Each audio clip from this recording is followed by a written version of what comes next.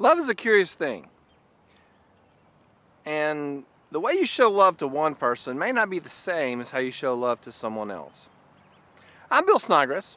Welcome to this episode of my vlog. In this episode, we're going to talk about showing love. So that should be kind of interesting. But there's a couple things we need to do before that, and so let's go ahead and get going. Are you a teenager? Do your parents complain about how much time you spend watching YouTube videos?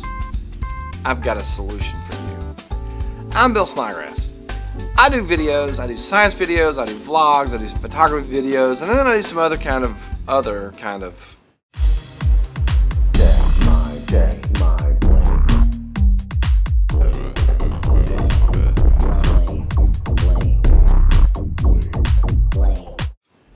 videos. What you can do is subscribe to my channel. Then, when your parents complain, you can just tell them you're learning about physics and chemistry. Solved.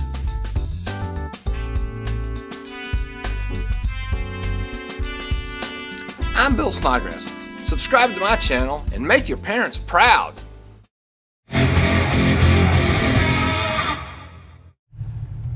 So it's about time to buy gas. So you know what that means. Yep. Highest prices in days.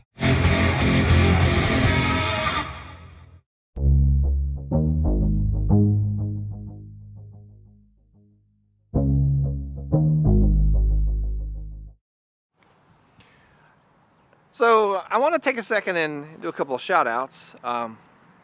First of all, there was a guy in one of the other teachers' ICP class who informed me today that he had subscribed to the channel, and I want to thank him for doing that. And then the other is a young lady after photography club. And so this is a story. She made me promise to tell a story so that everybody, I don't know. Anyway, so apparently her grandmother, she wanted everyone to know, was a stripper, and her grandmother named a daughter for herself from her stripper name. So the stripper name is not the grandmother's name, but the stripper name was the daughter's name, which makes it the student's aunt. And the student is named for the deceased daughter of the grandmother who was a stripper.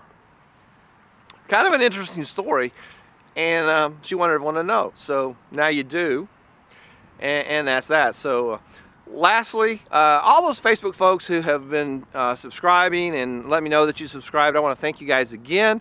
Really appreciate the fact that you guys are subscribing to the channel, and I hope you enjoy the content, and just keep spreading it around, and maybe we can keep the channel growing. So that's the shout out portion for this vlog.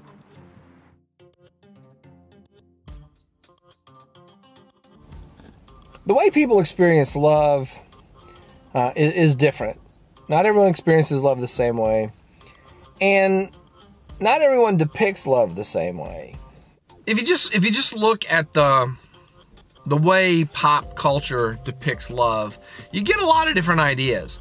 There's as many different ways that pop culture depicts love as there are movie producers and studios. And some of them, work for some people, and some of them work for other people. But it's conceivable that pop culture's idea of what love is may not be perfectly accurate for everyone. So this concept about showing people love in different ways it's not original with me, obviously. And I'll put down in the comments a reference to a book, and in this book the author talks about the languages of love, the 5 love languages. And I'm not going to try to recap the whole book, but just the main concept that each person experiences love in a different way. Not in a different way, but in one of 5 ways. And the way that you feel loved and the way that you express love is not always the same. That you may feel loved by spending time with somebody, or by acts of service, or acts of affection, and things like that. That may be how you perceive that you are loved, but is expressing your love the same way the best for the person that you're trying to show the love to? And in a lot of cases, it's not. You need to begin to understand how to show love to the people around you, and their way of feeling loved and your way of showing love needs to line up. And if you're showing love the way that you like to be loved, and the other person isn't responding to that, then maybe you need to try something else. So the book is really good. You can read it, and you can read it, and people can read it together and see how they compare and see how they can put it all together. But it's a really, really good thing. And the reason I bring this up is in response to a conversation I had with a student today who the gist was that this student didn't feel loved by the people that was around the student. And that's all I'm going to say about that. The point is that someone may be showing love in a way that student isn't expecting it, and that may be the reason the perception, is off. It could be that one of the is giving gifts. If I'm giving gifts to someone as a way of expressing love, and that doesn't make them feel loved, then it's not working. So that's just one example. The book is really good. I'll put the link down and there's my microphone shadow. That's my microphone. I'll put the link down in the comments. It'll be an affiliate link, so you can just click on it and go right to Amazon and acquire the book. So that's it. That's the meaty, thoughtful part of this vlog.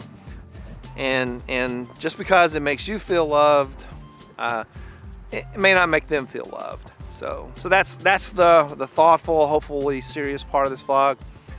And with that, I'm gonna close this out.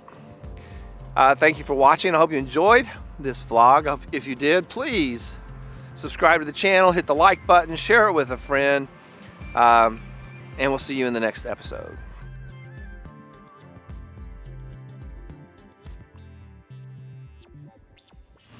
Look at the people around you.